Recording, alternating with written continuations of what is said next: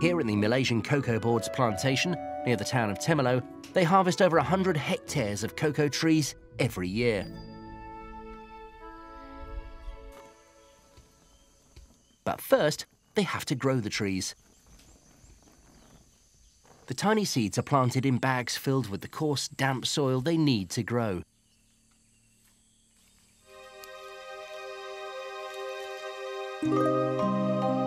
After a few days, the seeds begin to sprout. And after 4 weeks, they've shot up to 30 centimetres.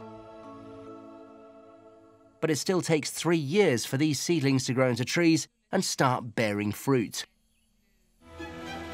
Extracting the seeds is also done by hand. The seeds inside were once used as currency. 1 would buy a tomato, 4 a pumpkin, and if you really wanted to flash your cash, 100 would get you a turkey. As the local wildlife will tell you, the slippery membrane may taste sweet, but the seeds inside are hard and extremely bitter. Turning them into a tasty treat means leaving them to ferment in vats for 6 days. This breaks down the bitterness and starts to release the essential chocolate flavours. After just the right amount of fermentation, they're laid out in the sun, slowly drying out the unwanted skin and leaving behind raw, dark cocoa beans, ready to be turned into chocolate.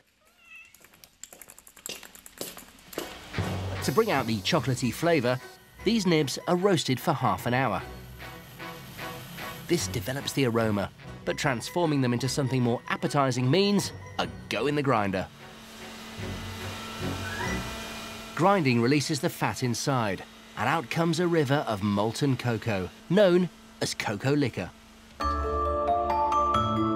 To make fine chocolate, this liquor will have to be ground several more times and then mixed with sugar and emulsifiers to produce a solid block of dark chocolate.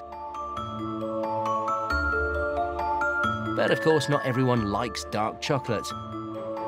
So how do they turn this rich liquor into milk and white chocolate? The solution? Squeeze the living daylights out of it.